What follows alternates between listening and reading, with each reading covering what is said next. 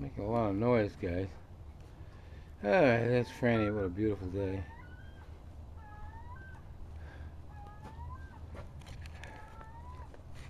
One last look today.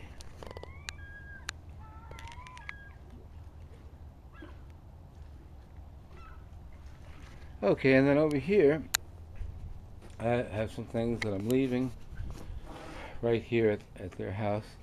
The inflatable, just till I come back tomorrow morning, or tomorrow afternoon, or tomorrow evening, whichever I can get to.